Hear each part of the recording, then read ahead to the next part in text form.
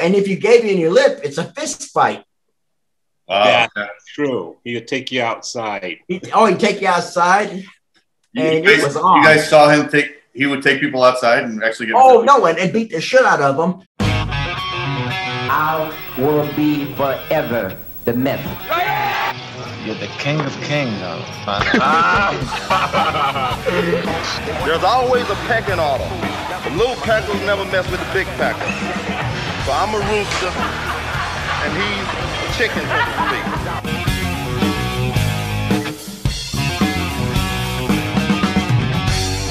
If George ever saw you, if George set you up on a program, he came in and saw you doing something that wasn't on that program, he would ask you, he would kick you out.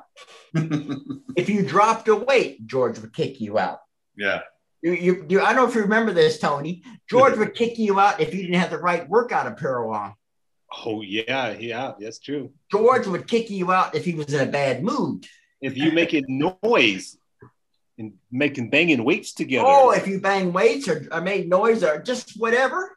He goes, you got one more time. He'd warn you first. He'd give you a warning. One warning, and he would throw you out. Here's your money back. He would write you a check. He would write you a check and give you your money back. That's no joke. I've watched George throw more people out than I could count with a calculator. And if you gave you your lip, it's a fist fight. That's true. He'd take you outside. He'd take you outside. And it was on. You guys saw him he would take people outside and actually get. Oh, no, and beat the shit out of them. Oh, Did you not? And when the police would come, they trained at George's. So they were friends with him. Right. So he never got in trouble. Right. Unbelievable. George had one misfortune. He going to throw this guy out, but he didn't know the guy was a karate expert. Oh, you remember that story? Yeah. He got his ass kicked. He got his ass whipped. Really? George took him outside. He got him beaten. George got the shit beat out of him. Yes. Wow, no shit. I mean, go ahead, Tony. George back into his office, closed the door. I mean, with George personally, I had a love-hate relationship with him. I loved the guy. I mean, truly loved the guy. If it wasn't for him, we may not be having this conversation. Yeah. No, I'm saying here likewise. I mean, it was a love-hate and fear relationship. Exactly. And I was a bully kid that escaped bullying through bodybuilding, and I came back to the bully again, right. Which was kind of George. Yeah. I mean, but living in the house with George, this is a whole different story. It's funny because he put me in, he had a beautiful home, and he put me on I can't remember. I think it would have been, I don't remember what side of the house it was to give you like north, south or whatever, but his kids were on the opposite side with his family. Mm-hmm. And I was sort of in a wing by myself. And I used to sit on the edge of bed and thinking, what the fuck am I doing here? I really did. And we'd wake up in the morning, we'd go to the gym, I'd ride with him, and we'd work during the day, do this, do that. And I mean, during the day, you see George, depending on what mood he was in, if he got a phone call, right, that could change everything. I kid you not. Did they ever get like a lot of famous bodybuilders from around the country? Did they come into George's gym just to train there, or if they were in town? Yeah, we had Dave Johns. Okay. We had Mike Mentzer come in. That's where I really learned how to train. And this is a funny story. I'm going to say, now that we say Mike Mentzer came and did a seminar. Okay. And I have photos of this. And you can find photos here and there. He's got a George Turner's Gym t-shirt on. Mm-hmm. Right? He's doing curls. He's doing this. He's doing a seminar in a white outfit. Okay. I've seen those pictures. Yeah. Okay. You know what I'm talking about? I was at that seminar, and I trained with Mike after that seminar. Mike stayed about an extra 10 days or so. And George said, that's the brightest, This is the way he said it. I'm going to show you. That's the brightest motherfucker I've ever met. He's the coolest fucking guy. He's so smart. I said, George, what he's teaching us goes against everything you said. And he went, fuck. He goes, fuck. Hey, cops, the fuck that fuck. And he walked away. No, this is the truth. Because he was talking about heavy intensity training 3 days a week. Yeah. And George had 6 days a week. Yeah. So he's telling me what a genius he was and how smart he was. I said, but how come his training goes against everything that you say? And George thought about it, and he snapped. He didn't talk to me for like a day and a half. I kid you not, guys. I kid you not. I mean, there's some crazy stories. There's another story where this power lifter came to South County. This guy, I don't know who this guy was. I couldn't remember his name, but this guy bench pressed like 600 pounds back then, or close to. Yeah. It was like 5+ on each side. Yes. And George walked over, seen him load up the bar and said, "What are you doing?" He goes, "What do you think you're going to do with that?" He goes, "I'm going to bench it." And he had another guy with him. And George said, "Oh, let me see." And the guy benched it. 1 rep, good and slow. Yeah. Good form, right? Yeah. And George looked at him. He goes, "Well, what do you think, George?"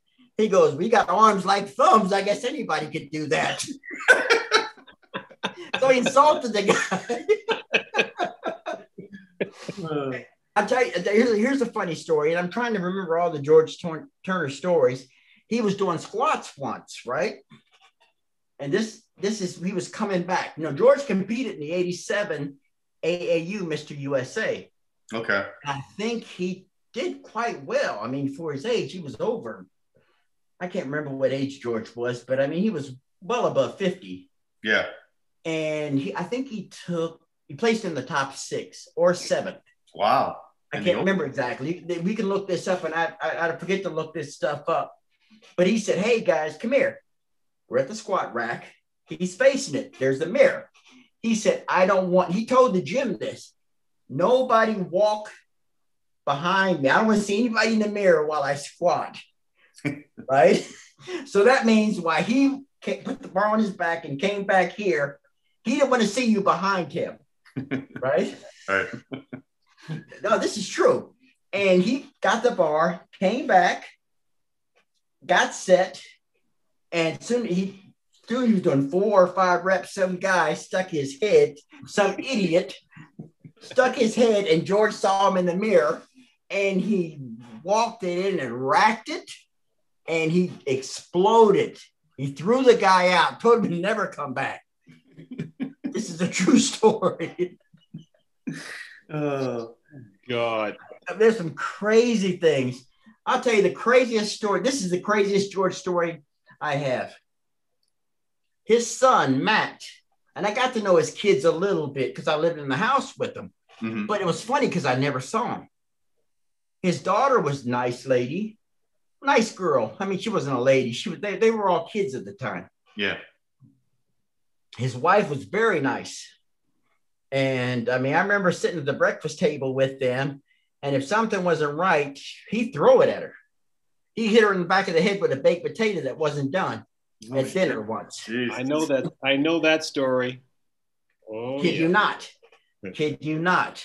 He did it in restaurants. Oh my God. My story from the restaurant next door. The restaurant next door, the baked potato was not the way he wanted.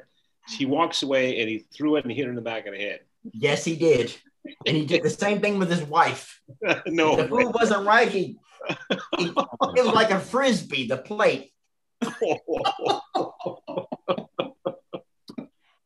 Oh, you gotta love George. Yeah.